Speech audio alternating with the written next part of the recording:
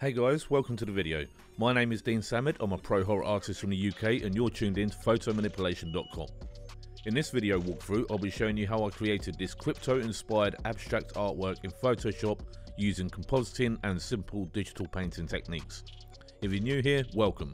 We're not your typical Photoshop channel, we specialise in photo manipulation, digital art and advanced Photoshop techniques. If that sounds like your kind of thing, be sure to like and subscribe as we put out 5 videos a week. Let's roll the video, enjoy.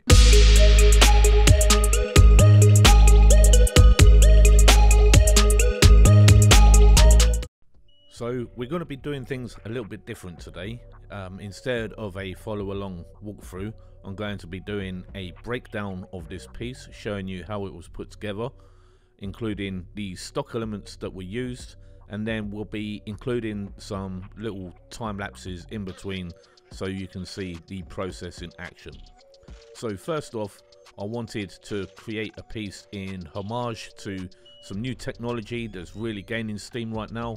It's called Ethereum. It's a blockchain technology and it'll be used for the future of finance. They call it DeFi, decentralized finance. It's an area that I'm really interested in right now, so I thought I'd explore these themes creatively, which is something that I do quite often. If something has my interest, chances are I'll be doing a bit of artwork to celebrate it. So first off, this picture here is a lot more simple than the usual work that I do. Sometimes I can use, you know, 10s, 20s, 30, 40, 50 stock images per composite.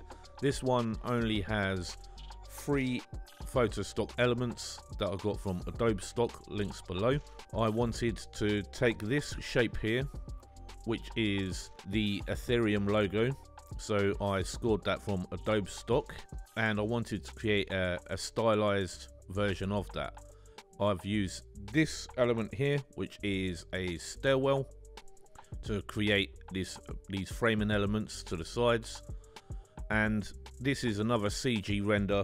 I use pre-rendered CG renders quite a lot in my work, and I wanted to include that. Now the inspiration for this abstract piece is actually the Leviathan from the Hellraiser mythos. So in this document here, ETH Construct, I created the monolith itself. So first off, before we crack into that, I'm just going to show you other artists' interpretations. I thought that the Ethereum logo looks quite like the Leviathan monolith from the Hellraiser mythologies and movies, so I put together a really quick little mood board here to use as reference. Initially I was going to put in all these complex patterns, these kind of esoteric archaic patterns, but I just thought I liked the plain concrete. So before we get into the main piece, I'm just going to show you now how I put this together. We have the original here. The first thing that I did was created selections using polygonal lasso around those panels, and then made a new layer group that contained each one of them individually, and I'm just going to go through them for you now. So you can see there was 1, 2, 3, 4, 5, 6, and then using those panels I took a texture, a concrete texture, and then applied them to each one of the panels. On top of that, to mimic the, I'm just going to move the original above, you can see that the lighting is different. So this is lightest, that's one shade darker, as is that one, and that panel there is a shade even further darker, and then this panel here is the darkest. And the process that I went through was to edit and transform the concrete into those panels, and then holding down Command, selecting the panels, creating a levels adjustment layer using the adjustment panel down here at the bottom of the layer stack. Everybody has their own ways of accessing adjustments. My preferred method is to go down there and go add adjustment layer.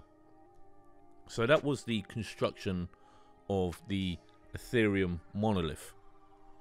Now the more difficult aspect of this project was taking the original entrance, I'll zoom in there, Removing the clouds, that was nice and straightforward. That's just a standard pencil job.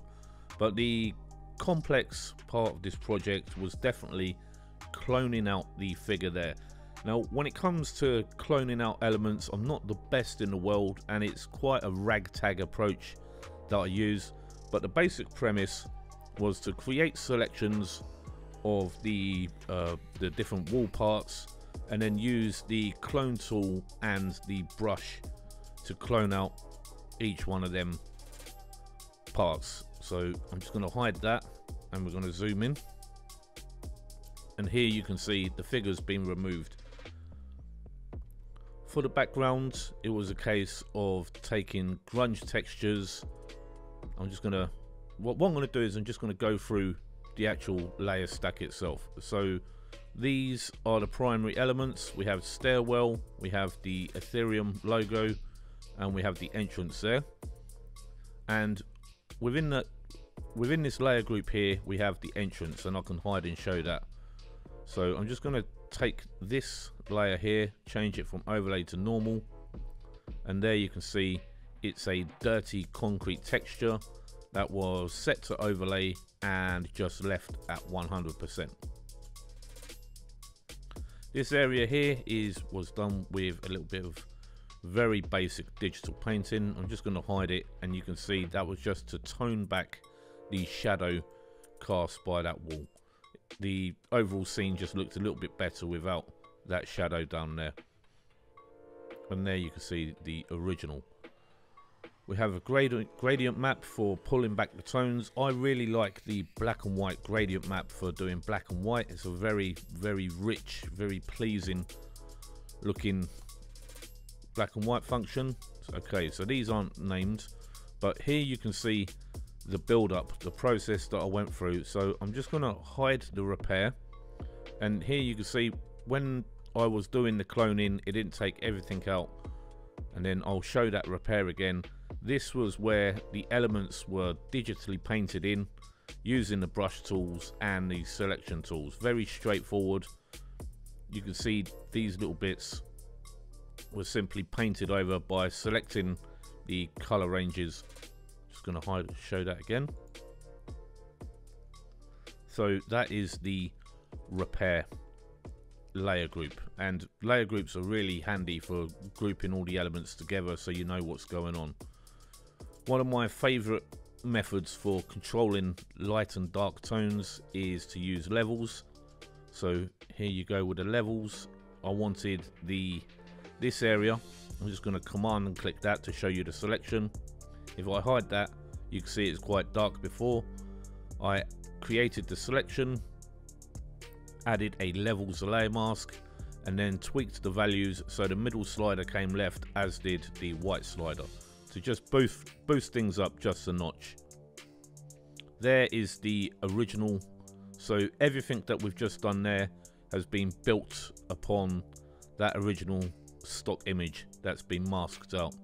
A technique that I use quite a lot just to give the illusion of emanating lights and glows is just to use a simple soft edge brush, hit B, make hardness 0, and merely click to create the dissipating light. After that, we have the stairwells, and I don't think anything was too fancy there. For the light, I went command click on these stairwells, created again a levels adjustment layer, tweaked those sliders to create the light that's coming from that center area and going on to the stairwells. Because that light's going upwards, the edge of the stairwells would catch that light. Just going to go through these now. Here we can see the darkness again, levels but in reverse. We've pulled back the values, so that would be the middle slider to the right just a touch. Sometimes when you grab the black slider, it's a bit too intense. Let's have a look at this one here. Darks again. Oh, this one's a light. So where to the left of this left stairwell, we darkened the left area. This is the catch light from the glow in the center that's emanating. Use a gradient map for, I could have just done a global gradient map over everything, but I didn't know if I wanted to selectively leave in colors and tones. So there's different approaches for that. And here, one of my favorite go-to ways of instantly darkening things. So that is the original stock render that I used. And as opposed to creating a selection and going image adjust level, creating a levels adjustment layer, I just went duplicate, set the duplicate to multiply, and you can see it's starting to pick out the really nice details. Another one, yep, getting there, and then third one's a charm that had the darkness that I wanted for the overall composite. Underneath the stairwells, I wanted to taper in the light because the light source is in the center. I tapered the light again using in my workflow, all my videos, you see I use levels all the time. It's my preferred method of working. You can use curves, no problem with that at all. I've simply got the middle slider, pulled it to the right. I'm going to hide and show that now so you can see what's going on. Just to taper in these darks on the edges. Light shaping is a huge part of photo manipulation work if you're going for realism. The monolith itself is what we pulled over from the other document. One more glow down here at the bottom to beef things up. A levels command to just a levels adjustment layer to control the tones of this background texture. And then finally, in the layer group right at the bottom, we have these sky textures. And the sky textures themselves, I'm going to duplicate this layer and make it normal so you can see that was the original sky texture. And then it was darkened by, so this one here is a lightened version. I'm going to change that to normal. So this was a lightened version of that texture. A layer mask was added to that and then tapered in at the edges to create this lighting down here. We'll switch that back to overlay, and overlay can really pick out those fine details. I quite like that as a layer blend mode. We have a normal here. I wanted a bit more variation. The original stock image was a mirror and I wanted to create a bit of variation so it didn't look like a mirror image. So that's why there is a normal layer blend mode with, and that's being controlled using a layer mask.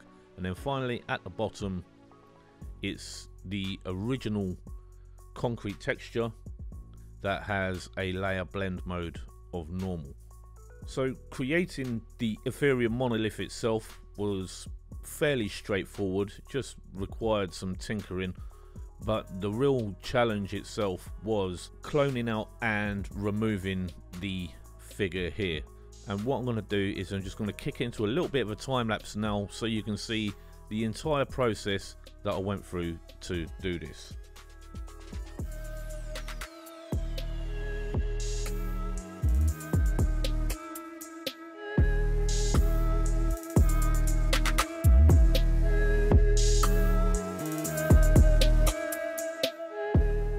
So that's it for this Photoshop breakdown of the Ethereum crypto fan art piece that I've done. I hope you enjoyed this new format.